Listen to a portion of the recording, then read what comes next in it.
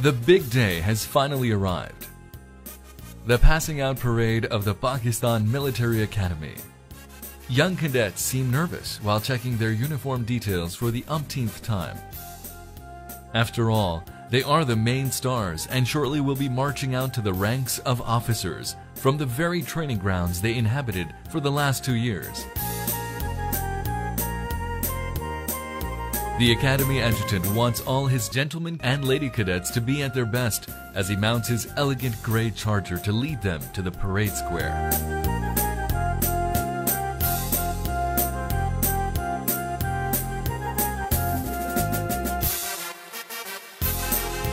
What makes Pakistan Military Academy stand out in the Committee of Military Academies worldwide is the ideology to agitate a comprehensive being.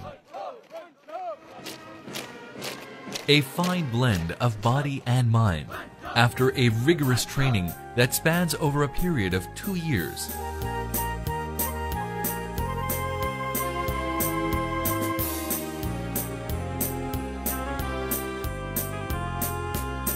The outcome thus is not only one of the best human fighting machines in the world, but a cultured personality encapsulating a humane soul and an active mind, stimulating intellect and common sense.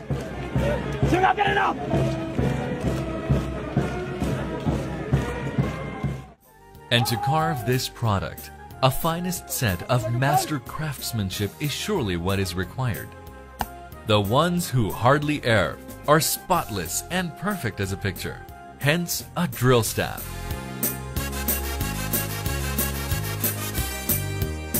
The institution of the drill staff at Pakistan Military Academy dates back to October 1947, the time when the academy was first established, with its first battalion called as Quaid-e-Azam's Own.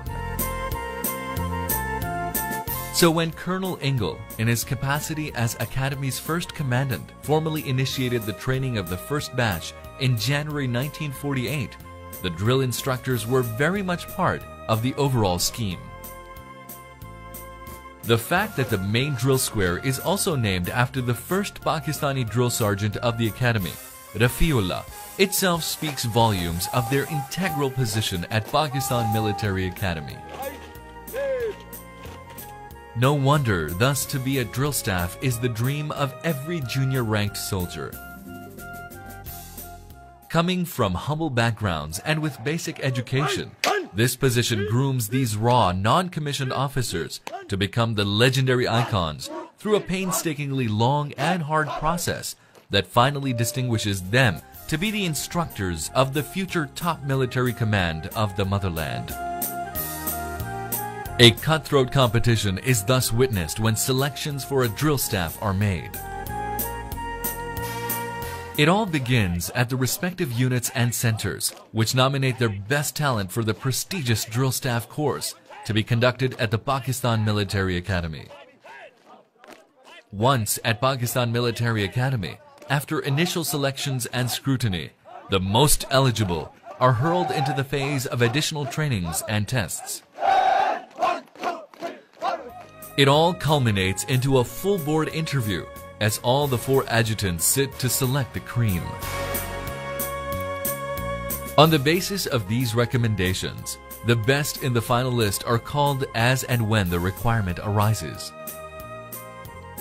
Naik Arshad, aged 32, is one such lucky soul who has qualified to be a drill instructor at the academy. Ashraf, आप कबड्डी खेलते रहे army level पे? जी sir. वो पता है drill staff या drill instructor बनने के बाद आप अपने इस शौक को मजीद नहीं कैरी ऑन कर सकोगे? सर अगर देखा जाए तो पाकिस्तान आर्मी में उसकी अपनी एक जगह है और ये drill as a drill instructor इसकी अपनी एक जगह है। यहाँ पे ऑफिसर साहबान को तरबियत दी जाती है। यहाँ पे रहना भी मेरे लिए फ़र्क की बात है। अगर मैं यहाँ से वापस चला जाता तो वहाँ जाके अपने इस शौक को बरकरार रखता। अगर मैं इधर रुक गया हूँ तो इंशाल्लाह इधर अभी अपनी जो सलाहियत है उसको बरकरार लाते हुए ऑफिसर साहबान को ट्रेनिंग दूँगा। Thank you, Ashraf. Assalamu sir. Edge of representing the country. ठीक है, recommended. Excited and thrilled, he seems eager to take on to his job.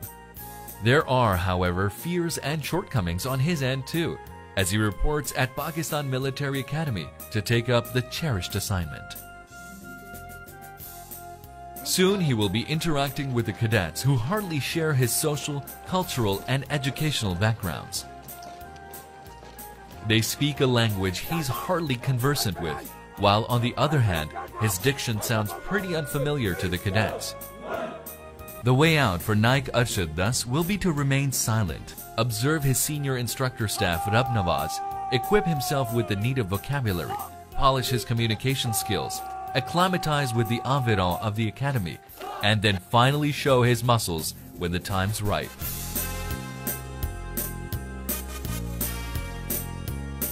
It's exactly the same mill staff Rab Nawaz was agitated through, and judged by his performance was appointed as the Company Havildar Major, or a CHM as commonly known in the academy. The uniform details coupled with his physical appearance are of utmost importance. The brass that he wears is always shining, and so are his shoes.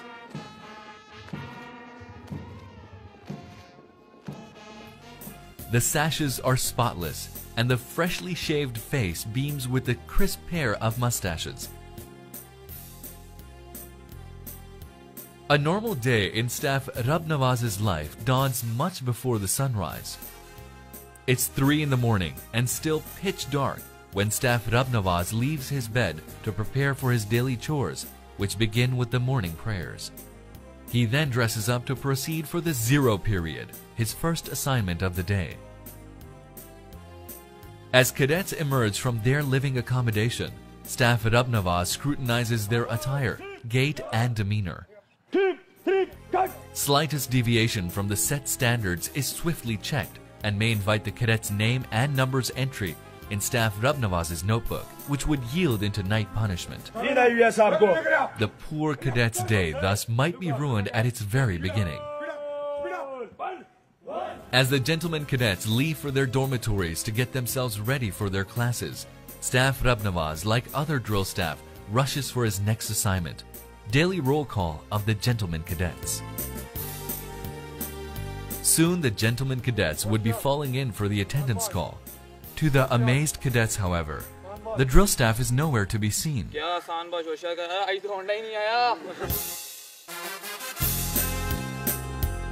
Is he late? Can he be?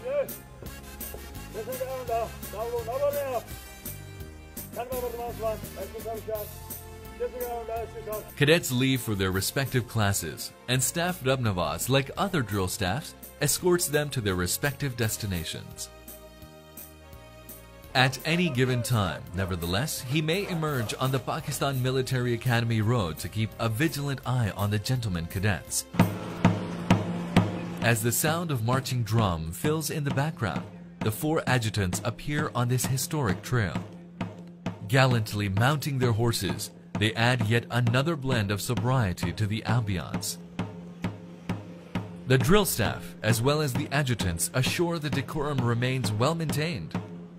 A slight deviation on part of the cadets is promptly noticed by their piercing eyes, and what follows is a scolding reprimand.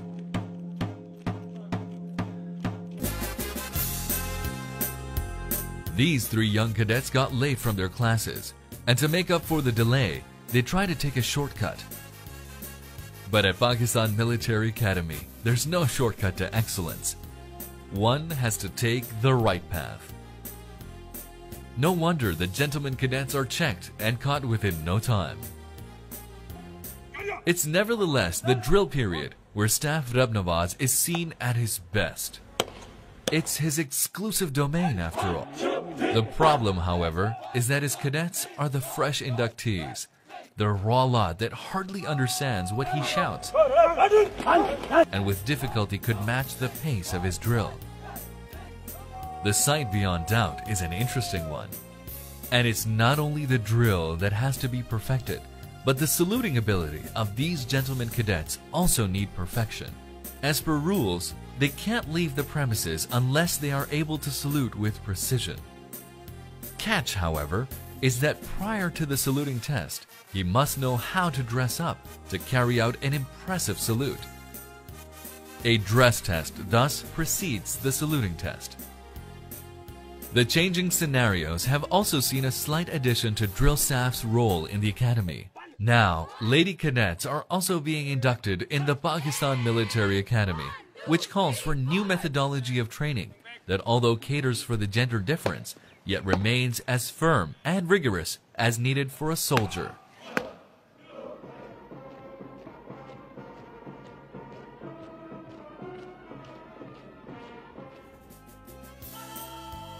The senior cadets have to take charge at the quarter guards, where they perform their duties of vigilant vanguards of the academy under the apt guidance of the drill staff.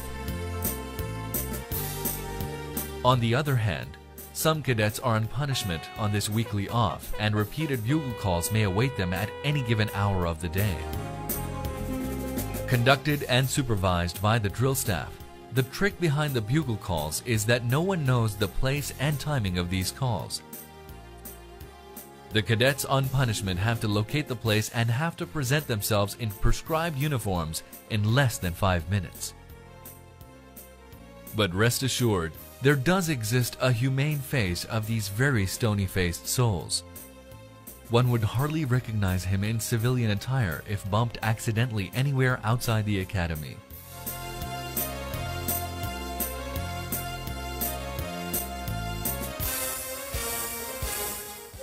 A rare insight to the staff canteen also reveals a different picture of these machines of a man, where a frank sharing of jokes, interesting experiences of the day, and exchange of pleasantries among the fellow comrades is not very uncommon. For the cadet, however, the drill staff remains the demon of a man, whose omnipresence can leave no one at peace. Nothing can be kept concealed from his eyes, and never will he be satisfied, no matter how much the poor cadet strives. The gentlemen cadets are returning after a long and laborious exercise. Broken to bones, they long for reaching the academy for a comfortable sleep. Alas, the dreams would shatter, as on the gates of the academy, the boys are received by the meaningful smiles of the drill staff.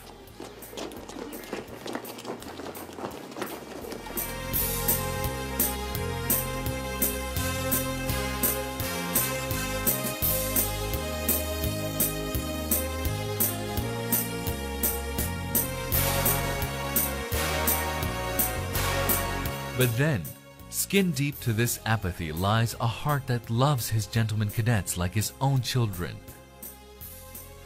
His only aim remains inculcating the best in his cadets, and for that, he's always ready to go an extra mile. The love-hate relationship often erupts the moment a drill staff finds the cadets in trouble, pain, or anguish. As the final passing out parade draws near, no gesture of Staff Rabnawaz reveals his pain to part from his cadets or his pride to see his students successfully passing out. He's stern as ever, vigilant as usual, and demanding perfection as always. 2 years with him, however, have enabled the gentlemen cadets to see through the rock of his personality and discover the golden heart that lies beneath. Soon the gentlemen cadets will be leaving the academy, but more than the sights and sounds of its lush fields, they will be carrying with them the legacy of their drill staff. He's no more a stranger now, but a perfect guide who'll continue to lead them ever. They now mirror the unrighteousness of their drill staff's personality, and the values that they gained surely came from this seemingly humble soul. The gentlemen cadets may go as high as possible, but deep beneath the edifices of their respective personalities, their drill staff will live ever after.